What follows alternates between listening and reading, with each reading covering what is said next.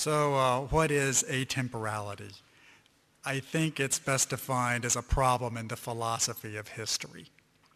And I hate to resort to philosophy because I'm a novelist, but I really don't think we have any way out here. It is about the nature of historical knowledge, what we can know about the past and about the present and about the future.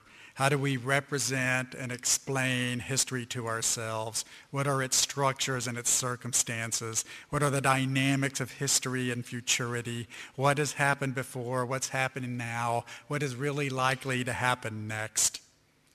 History is not a science. History is an effort in the humanities. It's about meanings, values, language, historical identity, institutions, culture. And the philosophy of history is about very standard philosophical issues like ontology, hermeneutics, and epistemology. And I know that's true, and I can't help it. But we only have 40 minutes here. So I want to deliver a speech that's in two parts. The first is about atemporality as a modern phenomenon. What does it look like and feel like as it actually exists? And the second part of the speech is, what can creative artists do about that? So this is atemporality for the creative artist. Now let me start with an anecdote, because I am a novelist rather than a philosopher, and I kind of like to tell stories. So what makes an atemporal situation different from a postmodern situation, or a modernist situation, or a classicist situation? What's really different about it? Well, let me take a guy who I'm very fond of, a very immediate, hard-headed scientific thinker, Richard Feynman, American physicist. Richard Feynman once wrote about intellectual labor, and he said the following. Number one, step one, write down the problem. Step two, think really hard. Step three, write down the solution. And I really admire this statement of Feynman's. It's no nonsense, it's no fakery, it's about hard work for the intellectual laborer. Of course it's a joke, but it's not merely a joke. He's trying to make it as simple as possible. Really just confront the intellectual problem.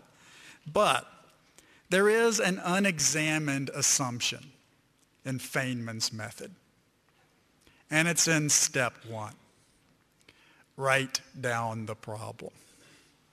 Now let me tell you how the atemporal Richard Feynman approaches this. The atemporal Richard Feynman is not very paper-friendly because he lives in a network culture. So it occurs to the atemporal Feynman that he may or may not have a problem. Step one, write problem in a search engine, see if somebody else has solved it already. Step two, write problem in my blog, study the commentary, cross-link to other guys. Step three, write my problem in Twitter in 140 characters. See if I can get it that small, see if it gets retweeted. Step four, open source the problem. Supply some instructables that get me as far as I've been able to get. See if the community takes it any farther. Step five, start a Ning social network about my problem. Name the network after my problem. See if anybody accumulates around my problem. Step six, make a video of my problem. YouTube my video, see if it spreads virally, see if any media convergence accumulates around my problem. Step seven, create a design fiction that pretends that my problem has already been solved. Create some gadget or application or product that has some relevance to my problem and see if anybody builds it. Step eight, exacerbate or intensify my problem with a work of interventionist tactical media. And step nine, find some kind of pretty illustrations from the flicker looking into the past photo pool. If you don't get what atemporality is by the end of these few images, I probably can't help you. So, old Feynman, who was not the atemporal Feynman, would naturally object. You have not solved the problem. You have not advanced scientific knowledge. There is no progress in this. You didn't get to step 3, solving the problem. Whereas the atemporal Feynman would respond, it's worse than that.